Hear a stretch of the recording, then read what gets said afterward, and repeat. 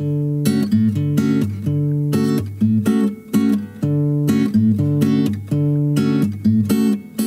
this is Ginger from my sister Scrapper. Today I want to share a few projects that I created using the Authentique Sea Maiden collection. I'd show you some of the papers, but I don't have any. I received a sample of the papers only from Authentique, and they're darling.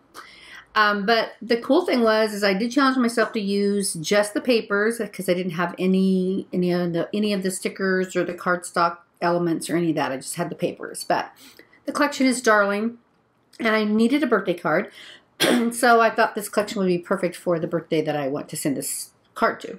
So on the front, I used the one of the sheets that I got was 3x4 cutouts, and this adorable darling mermaid right here on the front, and I fussy cut her out, layered on some cardstock that I had in my stash. It's kind of a teal blue color, and then some craft cardstock here in the back, and then I used one of the Graphic 45 small little ATC ivory tags and layered that behind, and I did use the new dies to cover the top portion of it. I added some flowers here for my stash. These little orangey coral colored ones are from Petaloo. This is from Wild Orchid Crafts, and same with this.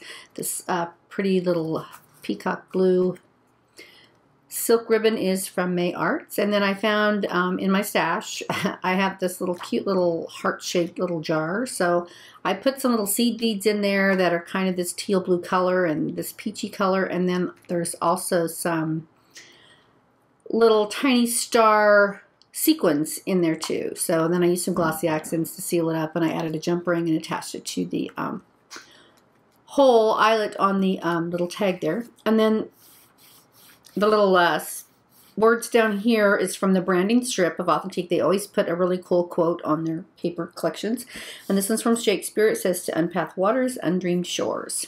So again, I added lots of clear Wink Stella to her hair and, you know, all over the seashells. And then I did add these really pretty little faceted gems that are from Pretty Pink Posh in this blue color and this pretty little peachy color. So it's an easel-shaped card. It does measure 6 by 6. Again, I have the craft cardstock here, some ivory cardstock, and then design paper here, and then as far as design paper here. I love this one here with the coral on it, and I thought it was really, really pretty. So it's an easel card, so what you do is you open it up and it stands up like this. And then for the sentiment, which I'll hold it like this so you can see, I used one of my Tim Holtz mini Baroque dies, and I covered my little chipboard with this pretty coral paper, and then trimmed it off so it would be flat on one edge.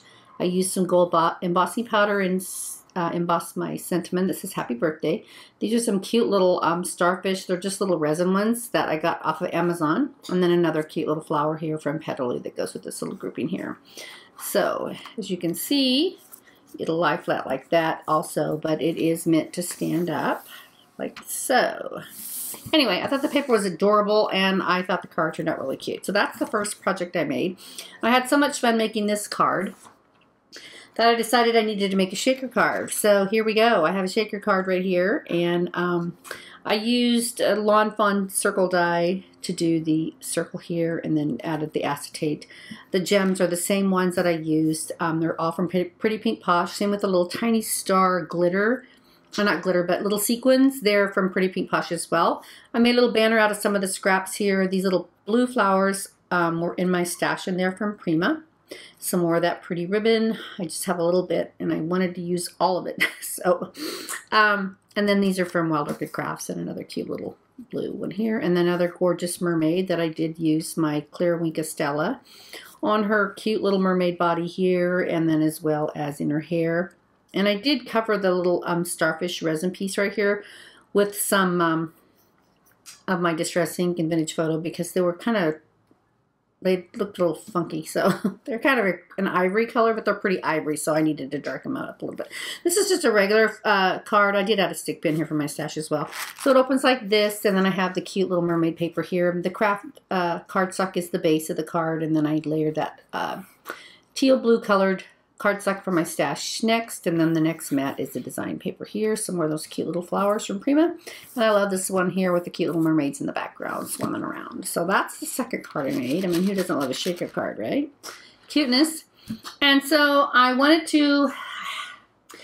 digging in my stash and I still had a few little bits of paper, and I had one of those little small 4x4 mini albums, the naked ones from Frank Garcia, the Memory Hardware. So I used that for the rest of the paper. So I made a little mini album because, you know, I couldn't help myself. Pre-made, it's a chipboard mini album, and again, it's the 4 1/4 by 4 1/4. I used the last of the ribbon to thread through the spine here and tied a bow. Some more Wild Orchid Craft flowers right here and here. And then this pretty glitter here is actually distressed glitter in platinum. And I used some artisan tape, which is, I mean, score tape is really sticky, but artisan tape, oh my gosh, it's like seriously sticky. I put it on around the edge of my cardstock and then sprinkled the glitter on, and then I trimmed it out to meet this. This was a 3x4 card that I trimmed down. Added some more pretty little blue flowers from Prima there. There's the spine, and here is the back. Oopsie, looks like I got a little bit of glue there. I didn't ink around any edges. I did leave some of the craft showing because I wanted it to be a quick and dirty project. So I used one of the cute little 3x4 cards here and made a little text spot, and then I die cut some cute little tags. And the die that I used for this, I'm a big fan of Emma at My Creative Time. I love her dies. So this is the die set that I used for this. It's called Chunky Stitch Tags. And I'll put a link to her shop in the description box as well. I used the large size, and the stitched portion right here is the one that layers on top. And you can punch a hole and add ribbon if you wanted, but I just left it plain. So that's the tag die that I used for those. And then over here I have this cute doily, and these are one of my favorites. And again, it's from Emma. It's the called Bunch of Stitch Doily dies, and you get 1, 2, 3, 4 of them. And I used the largest one for this. It's one of my favorites. And again, some more of those cute little Prima flowers. And then over here, I just trimmed the paper down. Another one of those cute little starfish resin pieces. I used this 3x4 card with the mermaids and made a belly band. And I created another cute little chunky tag. Those tags are adorable. I'm a sucker for tags and envelopes, man. That's my weakness when it comes to dies. So that goes right there. There's 6 pages in here. I made a cute little pocket here with the reverse side of the papers. It looks like sand on the beach. And I love this one. I must be a mermaid. I have no fear of depth and a great fear of shallow living. Interesting little quote there. And then some more Prima flowers. And again, I left this page plain. I just thought the imagery was really, really cute. You flip it over, and then I took this 3x4 card and kind of trimmed it down a little bit. I scored it at the top and made a little flip up. So I added some more flowers here from Prima. It says, "Mermaids are my spirit animal." And then you flip it up, and you can put a place for a photo right here. Over here, again, I made a little pocket with this 3x4 card. And I added another cute little tag right here. And you flip it over, and then again, I just added another one of those cute starfish, made another pocket here with one of the 3x4 cards. And then on this tag, I used the reverse side of a leftover 3x4 card that I had because I thought the pearls were kind of pretty. So I stuck that in there, and then you flip it over, and then on this last page here, I had some scraps when I covered the glitter thing, and so I used a punch and punched out a flower, and then added another little flower on top. And this has got a cute little notch here, and it's actually a little note card, but I attached it to my page, so make a little flip up. And you can put cute little 2x2 photos right here, and then it just closes like that. And again, this is a cute little die, again, from Emma. It actually has a matching stamp. It's a stamp and die set. This is just a note, many thanks. It's super, super cute, but I just used this little element right here. And it's called, what is this called? Just a Note. And it comes with the stamps and the cute little die. And this actually will fit. She has a 3x3 envelope die that of course I have as well. And this little note card will fit in there really, really cute. So anyway, I thought that was kind of cute to add it to the page. And then again, some more cute little flowers here and some of the pretty papers. I just layered 2 of them on top of each other. And then you flip it over, and again, another belly band with a cute 3x4 card and another chunky little tag.